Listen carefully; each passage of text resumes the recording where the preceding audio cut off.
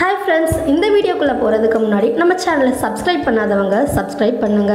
கூடவே நம்ம சேனலோட அப்டேட்ஸ் எல்லாம் தெரிஞ்சுக்க பக்கத்துல இருக்க பெல் பட்டனையும் கிளிக் பண்ணுங்க. Hi friends, welcome to Small Course.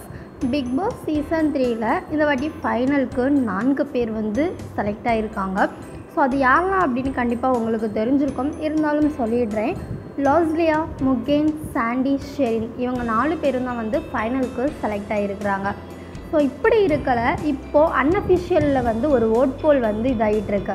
So இவங்களில் யார் வந்து டைட்டில் வின் ஆவாங்க அப்படின்னு சொல்லிட்டு மக்கள் ஓட்டு போட்டுட்ருக்காங்க அன்அஃபிஷியலில். ஸோ நம்ம இது வரைக்கும் பார்த்தோம், ஸ்டார்டிங்லலாம் நம்ம அன்அஃபிஷியல் படி சொன்னது எல்லாமே கரெக்டாக இருந்துகிட்டு இருந்தது. அதுக்கப்புறமா பார்த்திங்கன்னா இப்போ இந்த ஷெரின் வந்து கடைசி பிளேஸில் என்றைக்கு வர ஆரம்பித்தாங்களோ அன்னையிலேருந்து நம்ம யூகங்கள் எல்லாம் போய் அப்படிங்கிற மாதிரி ஆகிப்போச்சு. என்ன அப்படின்னா அவங்க என்னென்னா பிக் பாஸ் வீட்டுக்குள்ளே வந்து நிரந்தரமாக தான் இருந்துகிட்ருக்குறாங்க. பட் ஸ்ட்ராங்காக இருக்க வேண்டிய கண்டஸ்டன்ட் எல்லோரும் வெளியில் போயிட்டுருக்காங்க. ஸோ உண்மையிலேயே இது வந்து என்ன நடக்குது அப்படிங்கிறது உண்மையாகவே புரியலை. சரி, ஓகே, நம்ம இந்த ஓட் போலை பற்றி ஃபஸ்ட்டு பார்க்கலாம். இதில் பார்த்திங்கன்னா அதிக வாக்குகள் இருக்கிறது முகேனுக்கு அப்படிங்கிற மாதிரி தெரியுது. இது டே 1க்கான இது.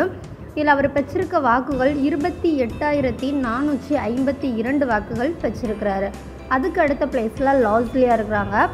அவங்களுக்கு 25,493 வாக்குகள் பெற்றிருக்கிறாங்க. 3வது இடத்துல சாண்டி இருக்கிறாரு. இவர் 16,509 வாக்குகள் பெற்றிருக்கிறாரு.